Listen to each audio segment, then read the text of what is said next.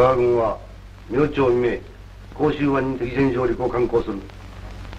この行動は長品一帯の敵の背後をつくものであって、最も果敢敏速絶対に成功を必要とする。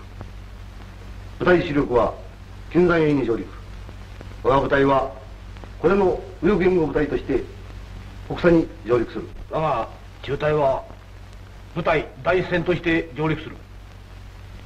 中隊の目的は決死の覚悟を持って果敢敏速に当面の敵抵抗戦を攻略、後続部隊の上陸を完成せしむるにある。我が小隊は中隊最左翼を前進する。敵の抵抗力は不明である。分隊それぞれの団結心がこれを突破するのみである。分隊長は部下の将を恐れるな。命令により部下を自由に聖火の中に突進せしめ、死の中に投じることを自覚して臨機応変ことを決するを勇敢でなければならない。番号1、2、3、4、5、6、7、8。締め。自分を含めた14名が第二分隊員としてこれから生死を共にするのだと考えると、なんだか言葉に言えない厳粛な気持ちで打たれる。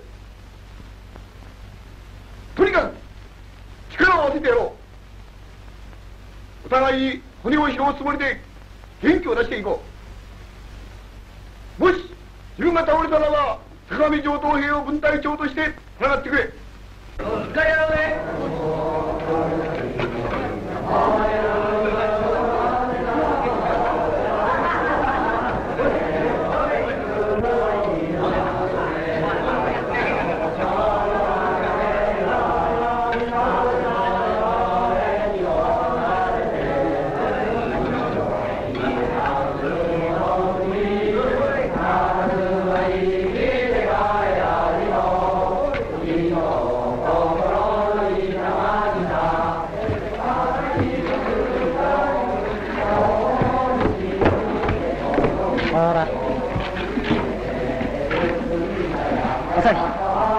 明日からいよいよ戦争だぞ。しっかりやれよ。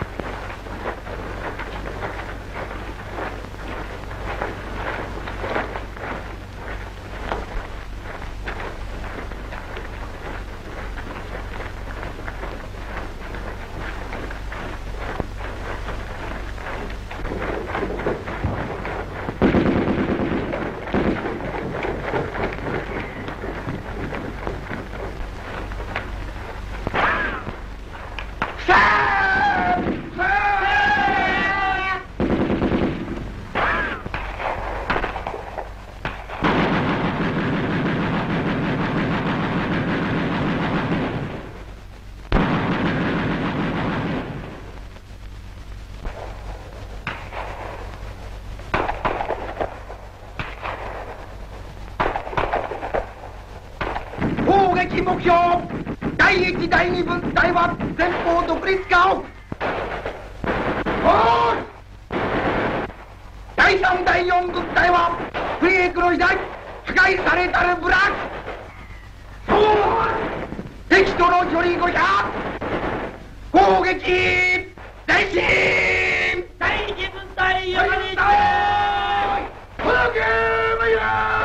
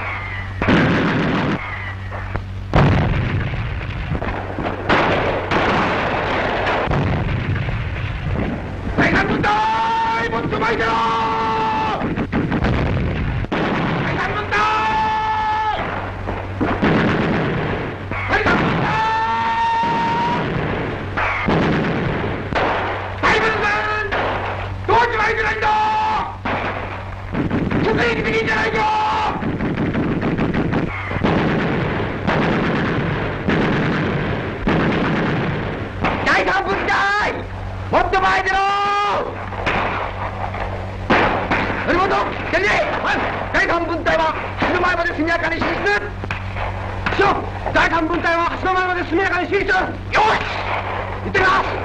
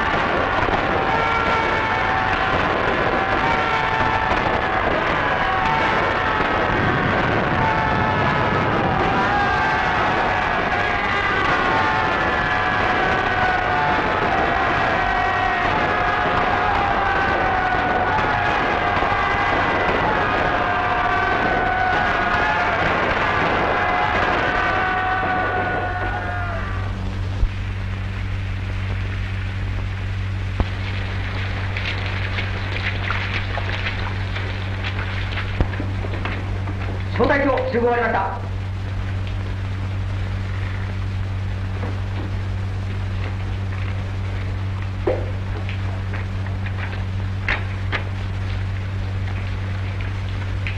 我が部隊は上陸当面の目的たる主力右翼援護の任務を完了せり、我が主力は近山営に無事上陸を終わったのである。我々は明朝7時出発、河川攻略の目的をもって前進を開始。前進に先立ち一旦本日の上陸地点に至り、陸揚げされた本装を整える。さあ、無理巡査、はい。無理巡査報告。第一副将の前方において躍進を期とする敵約60を発見、直ちに撃退。なお双方一見や付近に敵の密集部隊アルブルの落とし終わり。よし。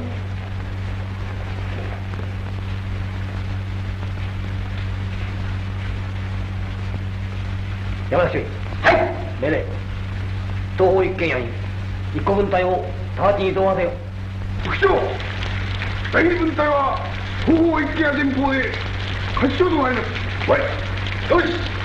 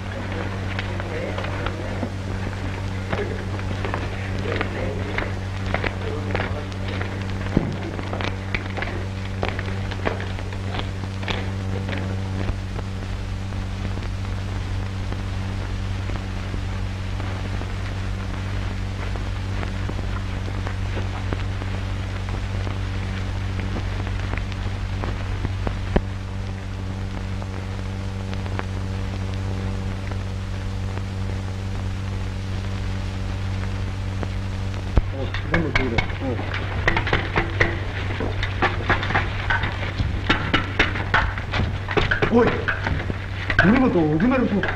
うずめるって塗装にするのか。うん。第三分隊の者が穴を掘ってたぜ。塗装にするのは則本がかわいそうだ。なぜ仮装にして船を一つ取らないんだろう。本当にな。おい、それ本当かい？部隊が転身するんで仮装にする暇がないんだそうだ。それにしても信濃畑の片隅でうずめられる則本はかわいそうだな。則本の戦友たちは泣いてたよ。かわいそうだな。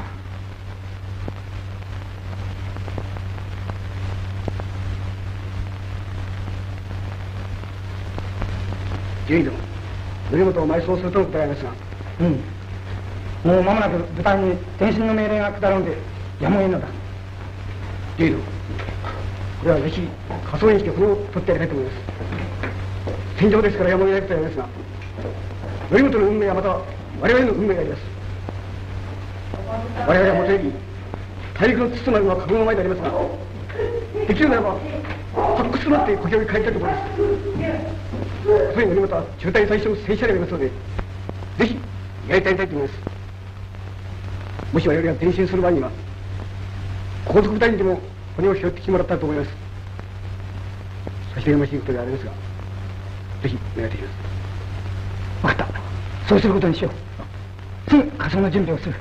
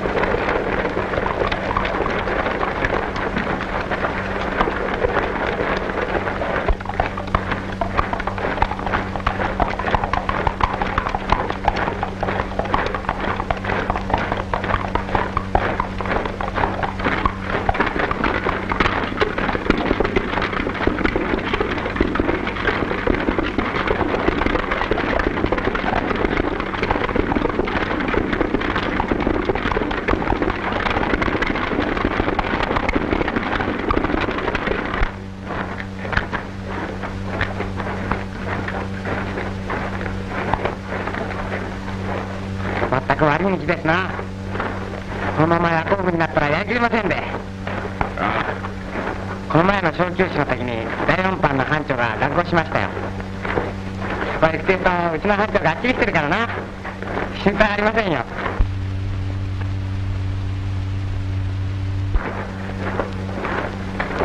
今夜宿営する定林地まであと何キロぐらいあるんでしょうかな。よくわからんよ。しかしなんですな、戦争ってな。あっちうるさいと止まったって班長と迷惑するじゃないか。はっ、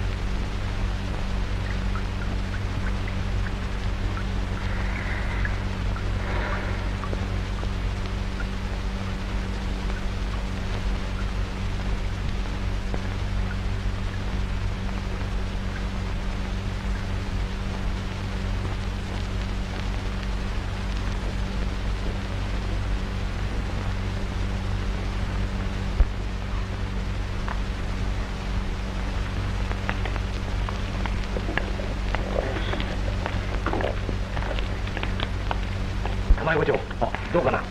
みんな元気であります。そうか、ご苦労だな。こういう無理な行軍をするのも敵の違法に出るための作戦になるから頑張ってくれ。みんなによく言ってくれよ。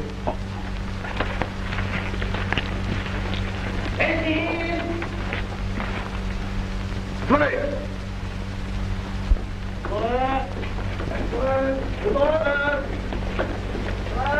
おいナイト、どうしたんだ。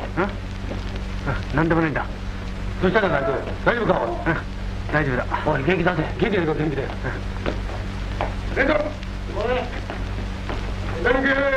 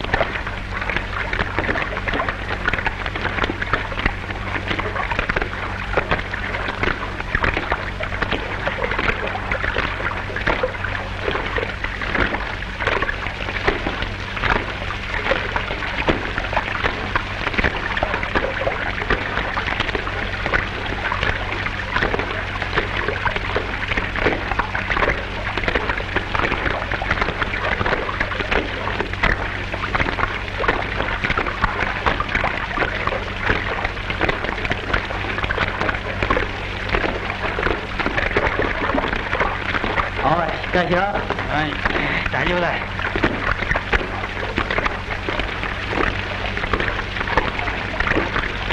大丈夫だ、番号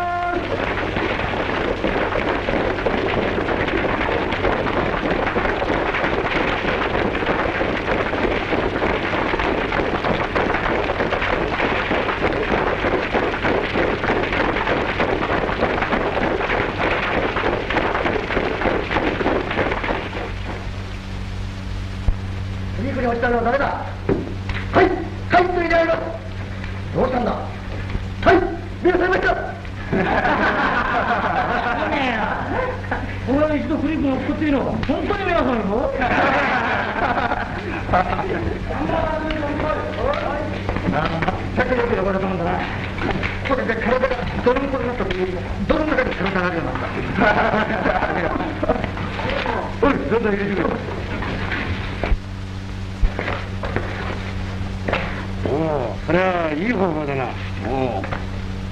どうする？八丁殿は太ってて重たいからよく滑るな。軍隊長は我々が1遍滑れば5遍も滑ってる。2遍滑れば10遍滑ってる。3遍滑れば15遍滑ってる。夢やい。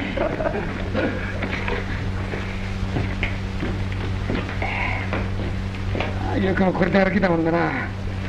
これも物の中に吉原みたいなもんだし。それで明日歩けますか？歩けなかったら手でも歩くさ。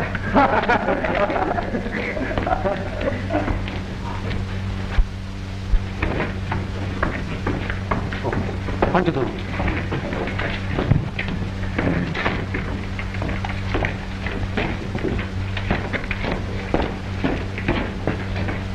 国民政府軍事委員会政治部要請。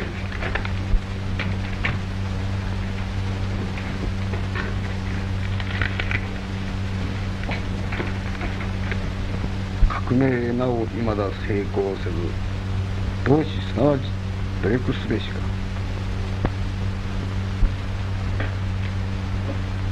ひょっとすると品将軍の妻だったかもしれんな。こんなものもありますよ。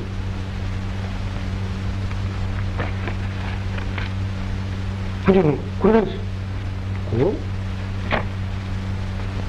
ああ、魔除けだな。これは何ですか？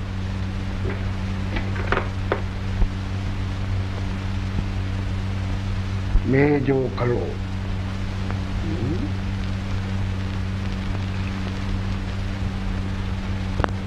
香水だ。香水ですか？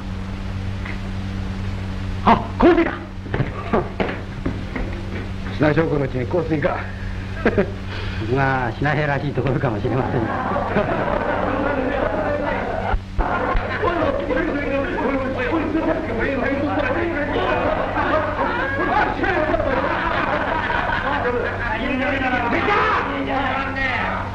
召し上がってきたぞ。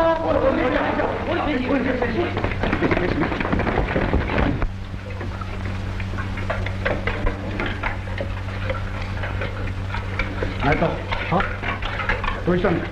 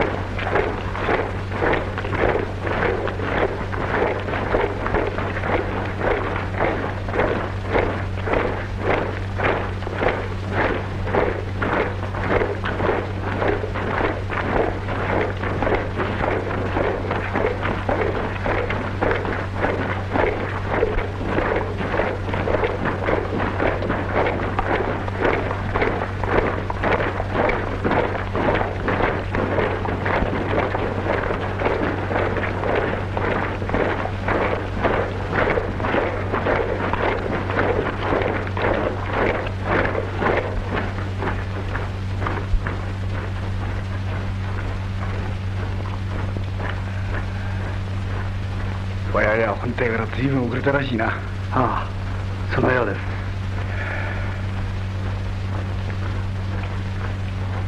す。しかし今夜は金山で宿営だから、それまででどうしても本体に追いつくんじゃないか。ああ。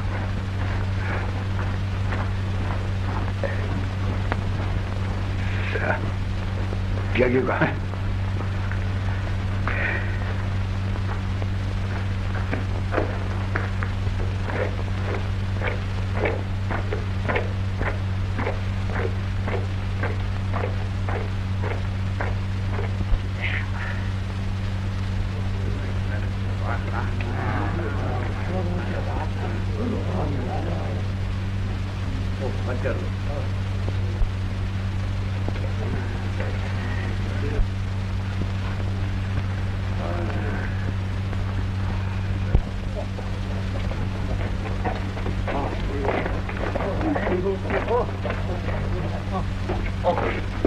班長殿帰ってきたぞ。部隊長殿、高橋がやられました。内藤も倒れました。どうしてんだよ。高橋は分隊長殿が本部連絡に行かれたすぐ後で長州の最中に付近から撃たれたんです。傷の具合どうなの？大体の貫通です。撃ったやつはそばのブラックにいたのですぐ捕まえました。内藤はどうしたんだ？ゲレンらしいんです。内藤は日頃から意外分かったんですが、昨日の行軍はとうとう無理だったらしいんです。そして二人をどうしたんだ？小隊長殿の命令で中隊の衛生が付き添って前のブラックに残っております。高橋は分隊長殿に会いたがっておりました。分隊長はいつも俺たちから離れたことないのに、今日に限ってどうしたんだ。分隊長にすまんと泣いておりました。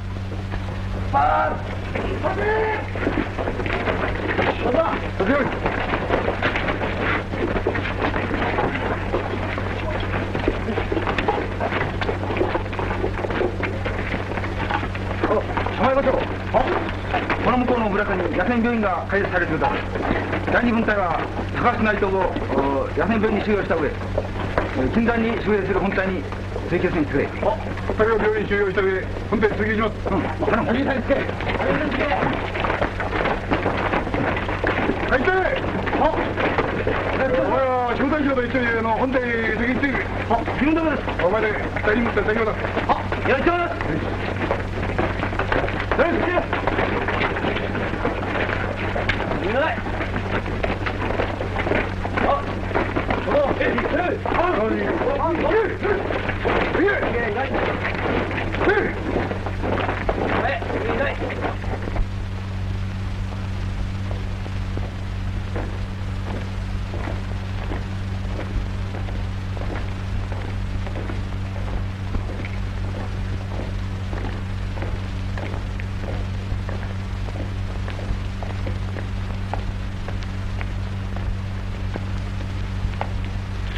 分隊長殿はだいぶ疲れているようですから、この辺で待っててください。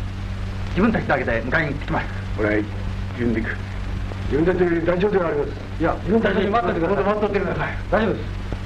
じゃあ頼む。行ってまいります。行きます。手前や。前。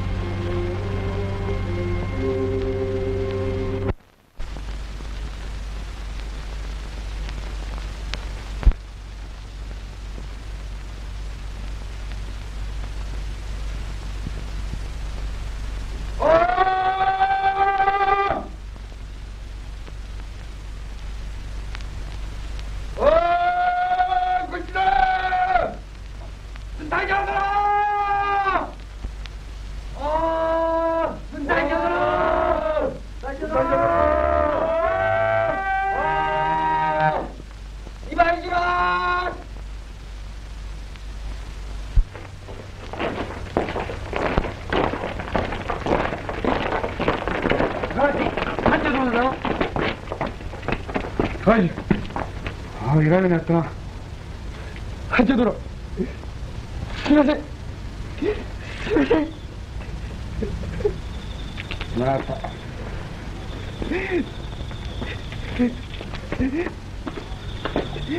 斉藤、気分どうだ？注射が効いたせいかよく寝ております。そうか。行こう。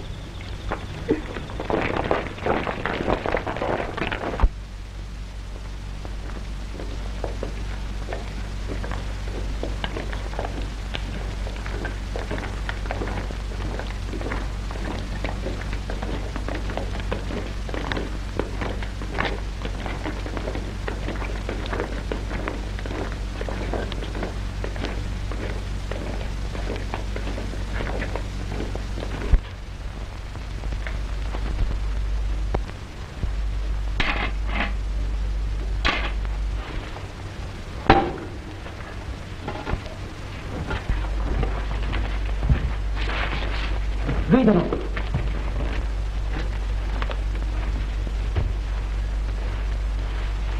自分はもう治りました。軍隊と一緒に行きます。バカなこと言うんじゃない。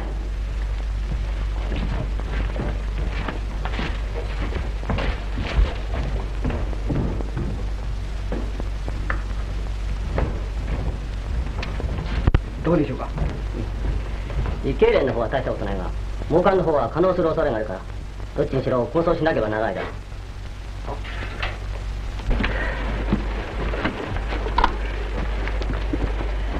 タバコを入れとくからな。他に何かいるもんないか。これも入れといてやってください。よし。高橋はどうだ？ありません。おい、誰か綺麗なテレビ持ってるもんないか。はい、自分が持ってるもん。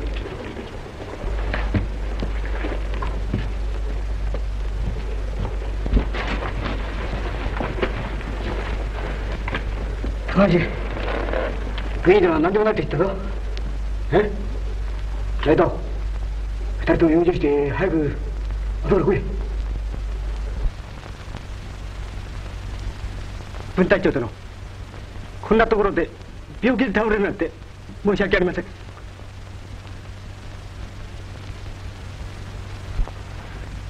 高橋はみんなと離れるのが残念です。何、このくらいの傷10日もすればきっと追いつきます。その元気あれば大丈夫だ。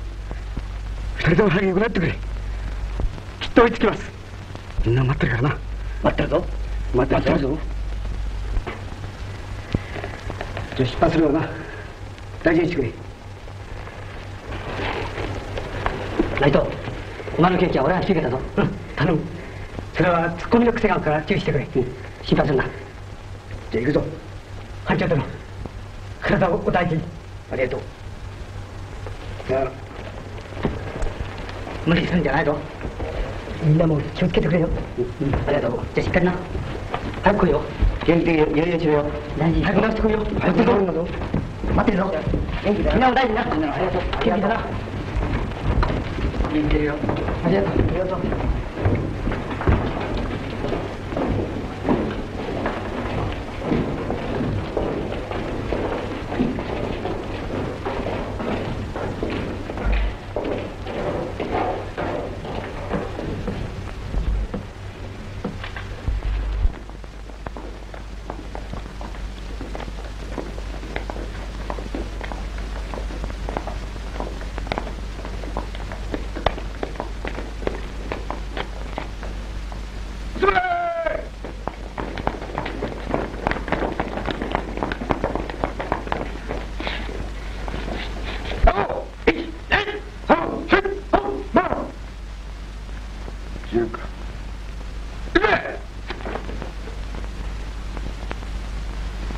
寂しいが仕方ない。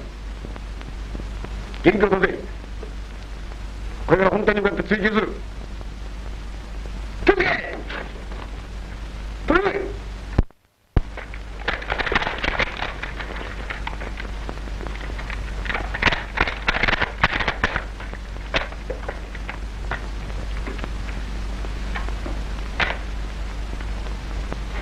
け。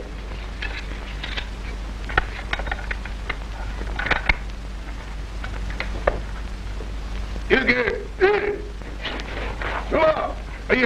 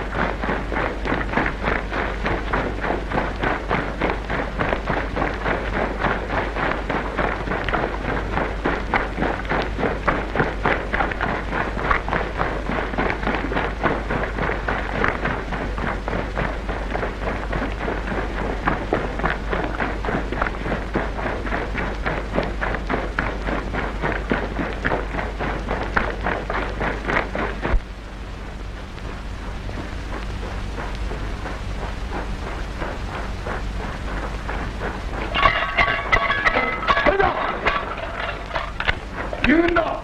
荒川部隊新隊軍隊だ。よし、通れ。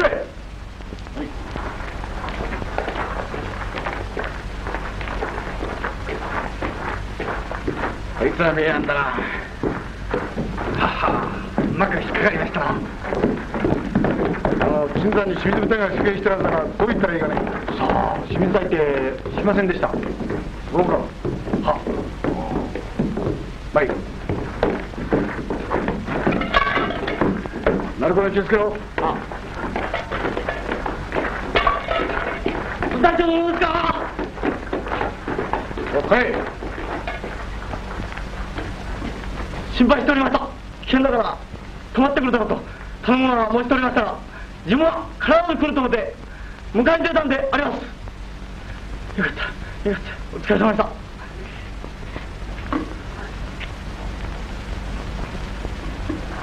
どうしたおい、お前乗れてるじゃないか。クラブあるし、ついクリクリ落ちまして。落ちる男だね。お疲れ様です。どうした。はい、お疲れ様です。はい、どうした。どうしたな。よっ。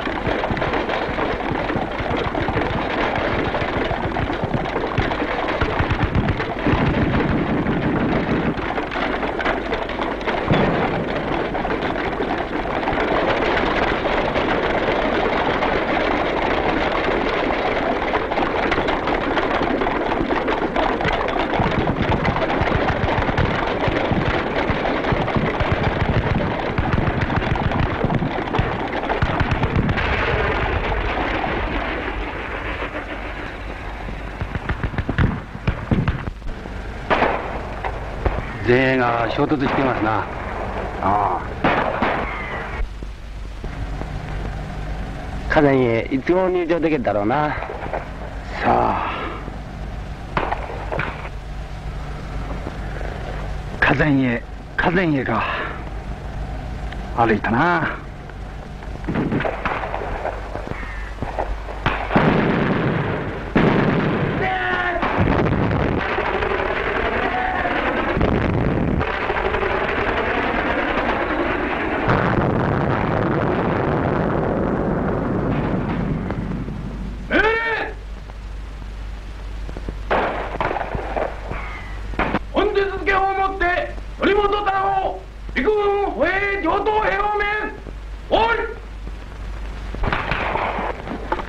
おい、成本、聞いたか。本日付をもって成本と共に陸軍歩兵上等兵を命ず。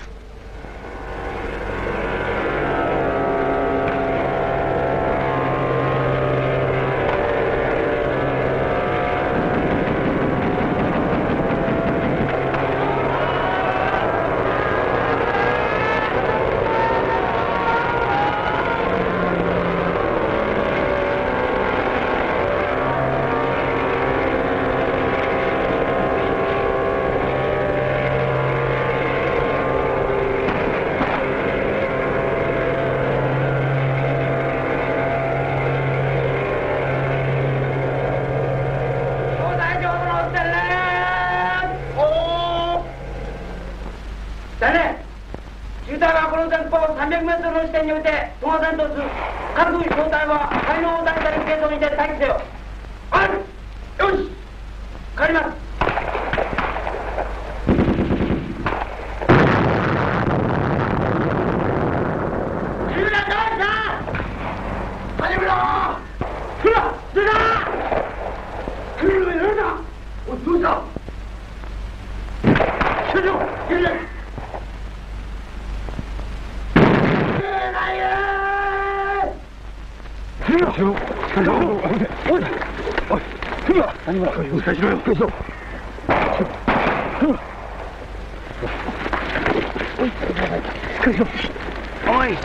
お前も乗せるな。お前光よ。班長殿。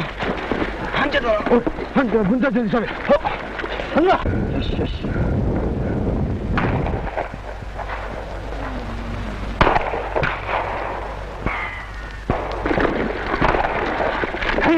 班長殿だ。どうした？大丈夫か？班長殿。お願いします。よし。谷村、どうだ？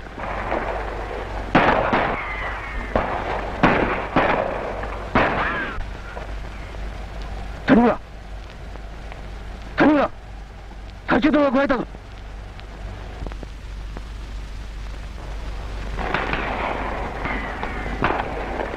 傷はなんでないぞ。元気を出せ。天皇陛下の御ために。谷村、立派だぞ。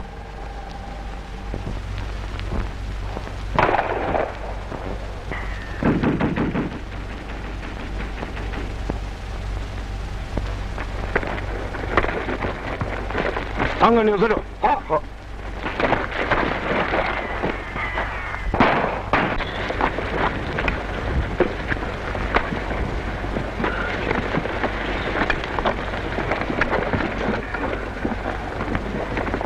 よし、行け。行ってきます。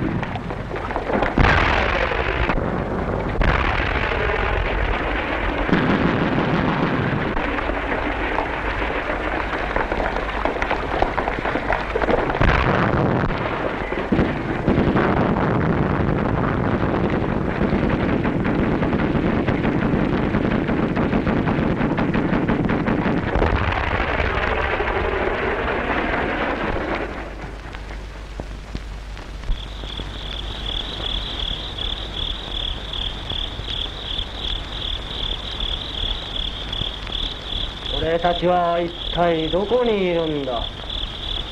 俺たちは一体何をしてるんだろう。なあに生意気な。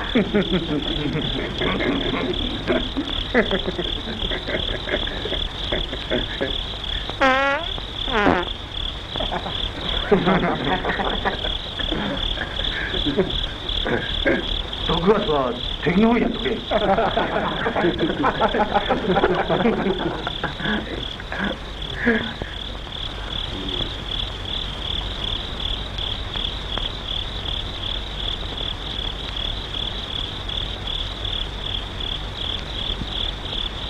部隊長殿、怪しい物音が聞こえます。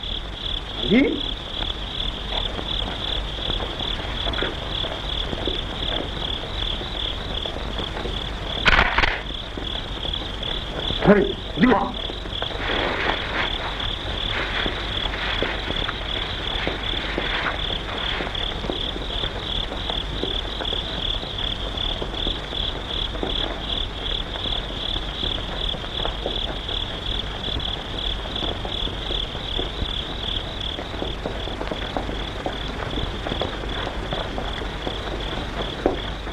なんだ、難民のようであります。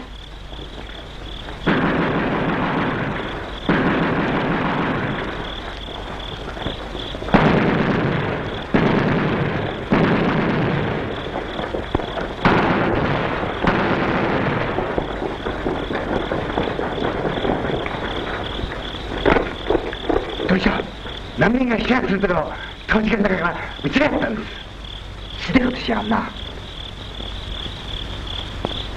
きれいこれ。はっ、ほっ。待て。はっ。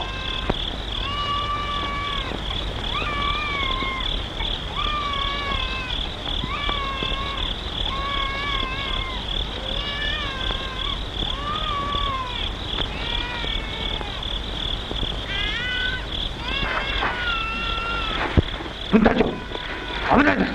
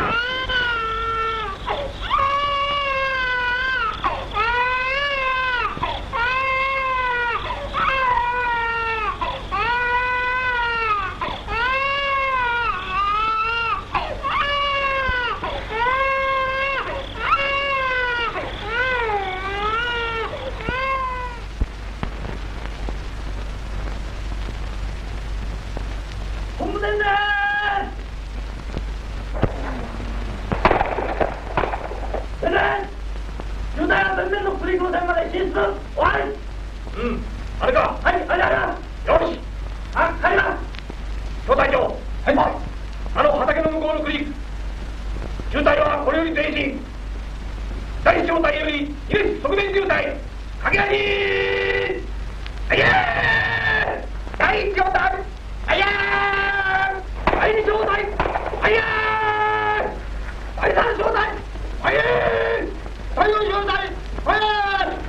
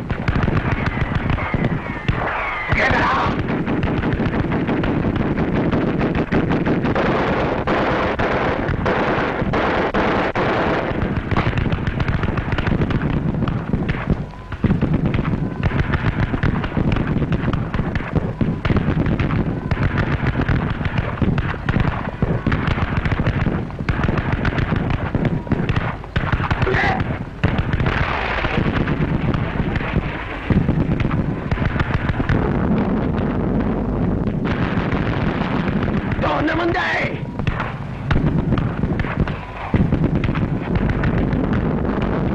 追い出したぞ。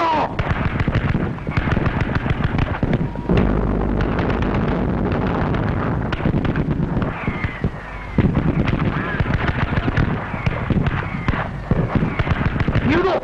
おい、逃げるぞ。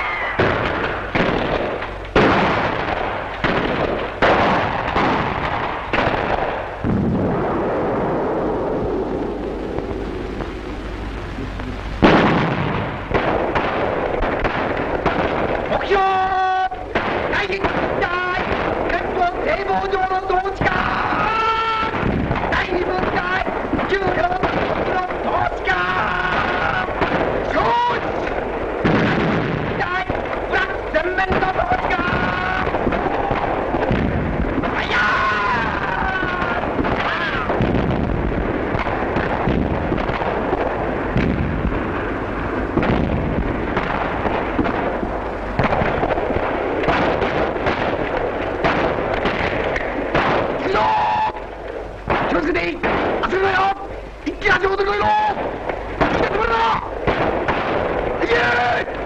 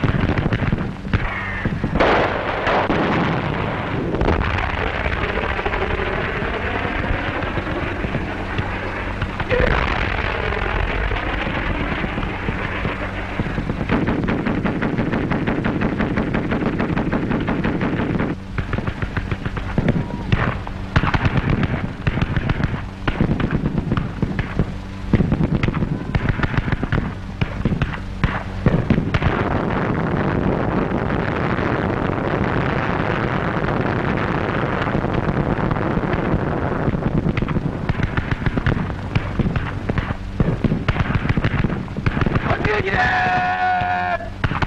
はいやー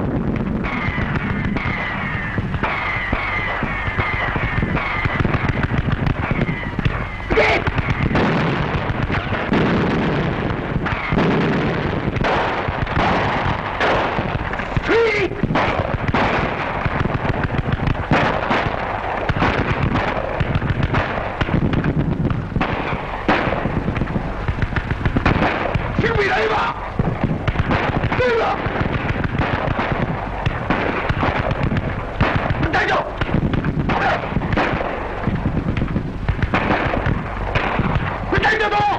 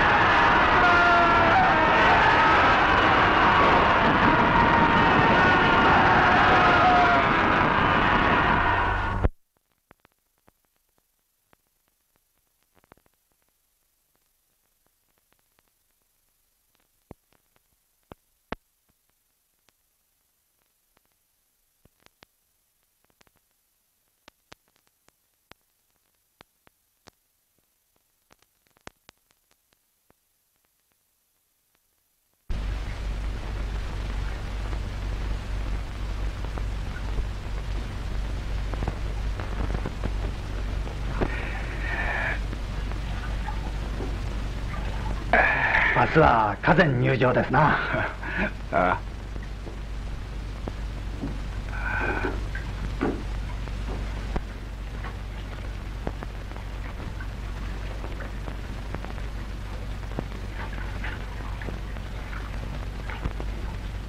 生きてるということはありがたいことだ。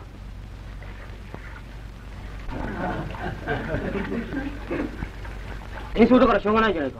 でもこいつを戦争に巻き込むのはかわいそうだぞ。戦争は絶対だぞ。その絶対は人類の絶対であってヤギの絶対ではないぞ。それはお前の干渉というもんだ。干渉かもしれない。しかし干渉があればこそ人生は美しいんじゃないか。その人生よりもっと絶対なのが現在の戦争じゃないか。じゃあお前我々は出征した当初とは全く違ってしまった。兵隊は見違えるばかりたくましく立派になった。弾丸と丁寧の戦場において我々の間には限りない信頼という気が生まれた。かつて私は私の部下を死の中に投じうると言われた偉大なる関係に対してその責任の重大さを思いその資格について危惧していたけれども、それは思想でも何でもなく最も簡単にして単純なるものが最も高いものに直ちに通じるということであった。私が兵隊と共に死の中に飛び込んでゆく。兵隊に先んじて死を超える。その一つの恋の実が一切を解決すると分かった。同感だな。僕は君の手紙を検出するのを光栄に思っている。いや。そのようにして我々兵隊は次第に強く、たくましく祖国を守る道を進むことができると知った。弟よ、我々はまた転身するだろう。どこまで行くのやらわからない。しかし我々はもはや堂々と進軍ができるだろう。そうしてこの進軍を続けうる者は我々の肉体ではないということを知ったのだ。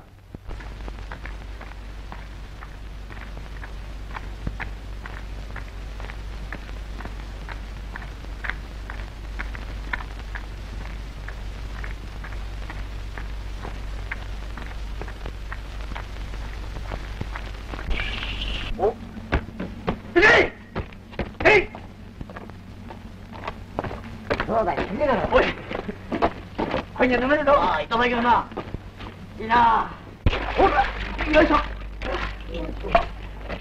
いしょ。ほら、よいしょ。よいしょ。ほら、よいしょ。よいしょ。ほら、よいしょっと。ほら、よいしょ。よいしょ。ほら。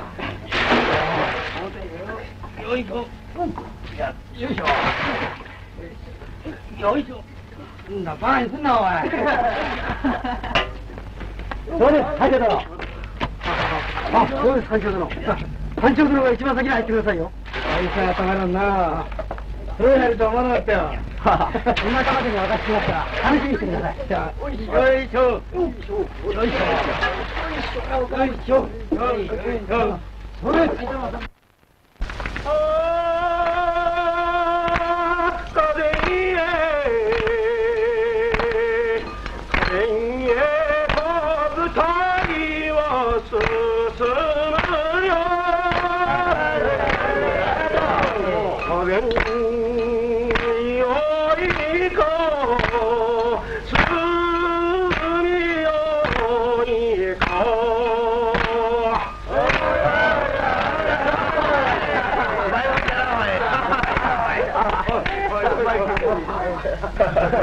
ちょっとした野戦作り込みみたいなもんでな。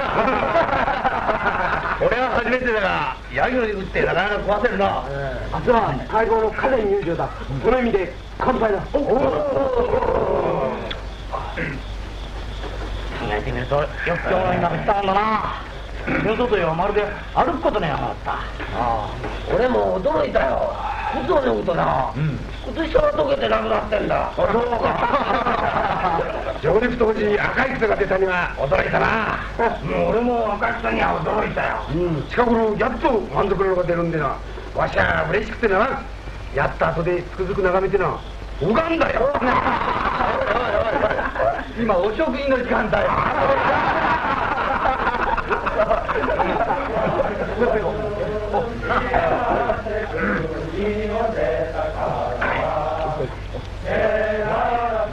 でもやってんな。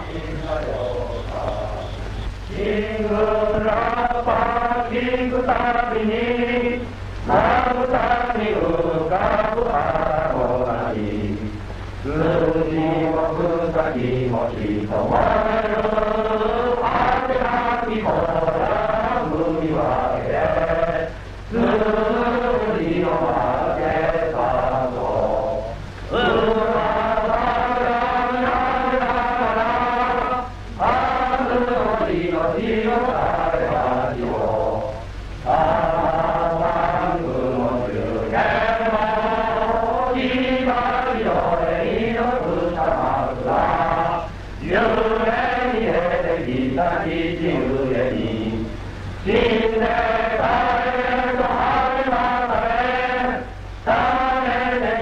どうだつかない。みんな見違えるほど立派な兵隊になったな。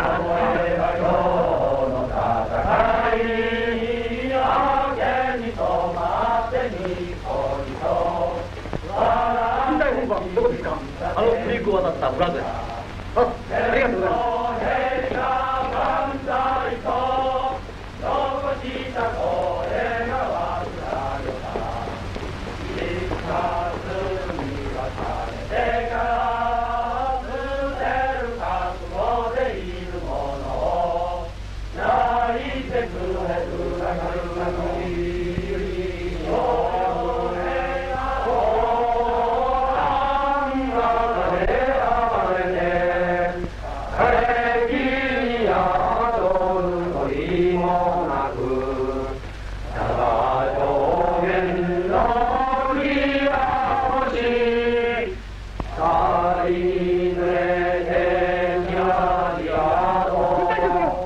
ご挨拶申し上げます。よく元気だったか。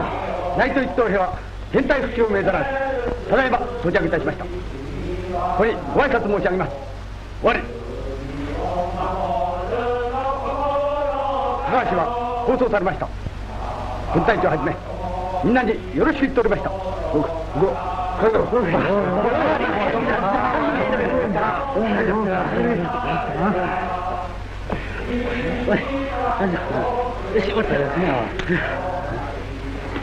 警視幹事はどうだった？よく働いてくれたぞ。そうか。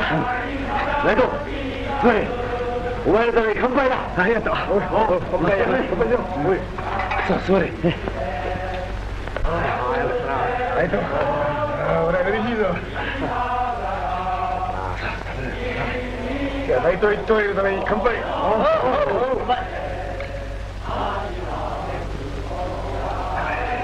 たった一人舞台を立った高橋のために乾杯。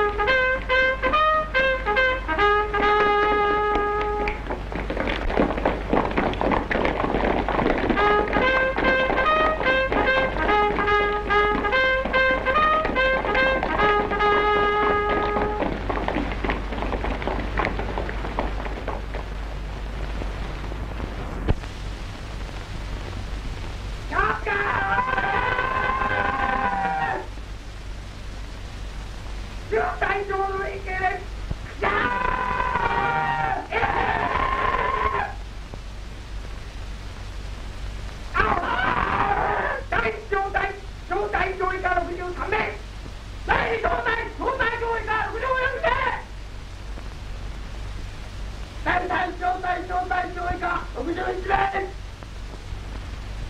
隊員小隊長以下56名。下級小隊長以下64名。お前たちの優先奮闘によって我が軍は壁を占拠、部隊主力はすでに入城をしたのである。これは上陸当初の目的であった敵の背後を突くことに成功したのであって、今や敵は全面的退却を始めたのである。ここにおいて我が軍は新しき作戦のもとに追撃戦に移ったのである。我が隊は家電に入城せず、主力の過去攻撃に際し阻止上の敵退路を遮断すべく右迂回部隊の命を受け、これより直ちに前進する。終わり。